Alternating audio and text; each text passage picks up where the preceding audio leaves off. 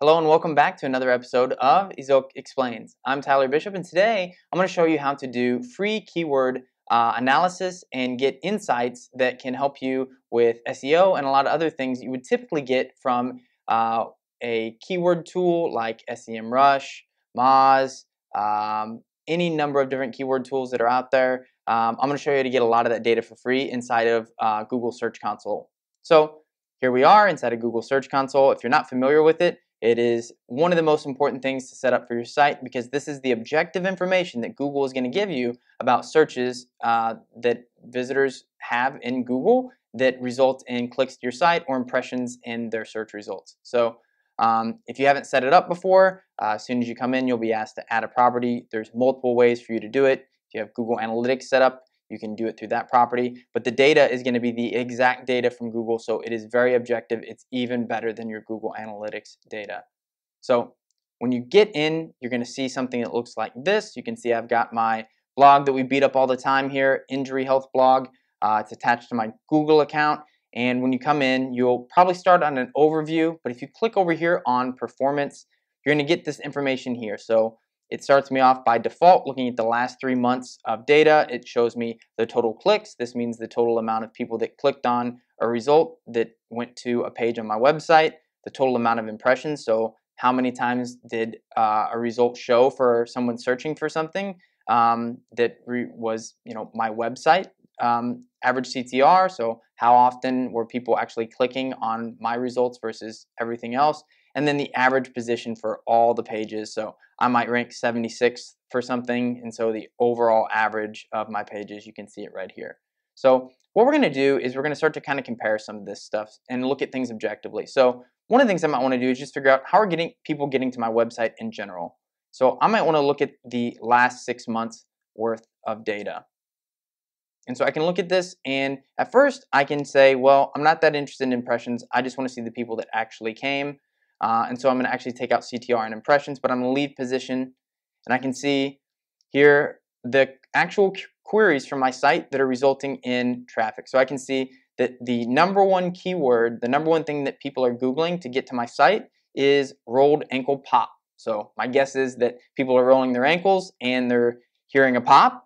And I actually rank around the 4th position for that on average. So over the last 6 months, I've averaged about position 4 there. Why is Mutaflor banned in the U.S.? It's a probiotic. I know that because I wrote that article, and I actually rank close to number 1, between number 1 and number 2, and it's tied with rolled ankle pop for the number 1 things that are sending traffic to my site. So I can kind of go down, and I can actually see, Mutaflor it's actually sending quite a bit of traffic to my site. But in case I didn't want to look at queries and I just want to see what pages are driving it, I can go here, and I can actually see what specific pages. So even though the queries about ankle pops and Mutaflor, which is again a probiotic, are driving a lot of traffic in terms of queries, you can actually see that this article about playing sports with a torn ACL is actually the one that's sending the most clicks to my site. And you can see on average it's not ranking as high, but it probably ranks for a lot more queries. But I might want to see how I'm doing. And this is one of the big things that a tool like SEMrush or Moz might be able to do for you, is show you how your keyword rankings are shifting over time. So a lot of times you're curious, I saw my organic traffic take a loss or it jumped way up. Where did that come from? So what you can do is click here and go to compare. And now I want to compare 6 months of the previous data. So filter the last 6 months, compare last 6 months to previous period, and apply. So now I'm going to highlight just clicks at first to make a point. So now I go down to queries and I can see that the last 6 months I got 74 clicks from my rolled ankle pop article, and previously I was getting more traffic. Same for a couple of these. So you can see here I've dropped in rankings here just a little bit. My guess for these, because look, less traffic, less clicks from the search engines. I'm getting more though from a couple here, so you can see, do hydration tablets work? Some of my other Mutaflor keywords. So you can see kind of the difference in terms of the last 6 months versus the current 6 months from exact queries. So I'm not just looking at keywords or data that a tool has pulled. This is Google telling me how many visitors it sent to my site for specific keywords. You can see how pages were affected by this as well. So you can see, even though those keywords were the ones most affected, once again, it was my torn ACL blog that's actually seen the biggest difference over the last 2 months. Now, I want to point out something that I think a lot of people might miss, which is this thing about where do I rank in search results and why that may not be quite as important as you think it is sometimes. So you can see here for rolled ankle pop, I actually rank higher now. So on average, I rank in the 4th position, so position 4 here. But 6 months ago, I actually ranked lower than that. On average, result number 6. But 6 months ago, I got more traffic than I do now. How do we marry those two things together? Well, we could look at impressions as well.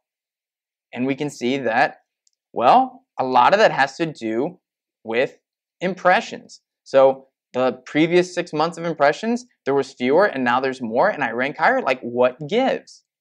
It doesn't make any sense. I'm showing up more, I'm showing up higher, and I'm getting less clicks. A lot of that has to do with search results in general. So if I click on rolled ankle pop now inside of Google, you can see here the entire search box now is taken up by a rich snippet, and then people also ask. So even though my article might rank, and here you can see it in the results, there's all this competing material above me now that may grab the searcher's engagement or attention before they have a chance to get to my result. And so the changing of SERPs has a lot to do with this. And so that's why it's really important to look at this data objectively and say, just because a keyword dropped in rankings doesn't necessarily mean you've lost traffic. And just because you've lost traffic doesn't necessarily mean you've dropped in rankings. But understanding how searchers are getting to your site is really important.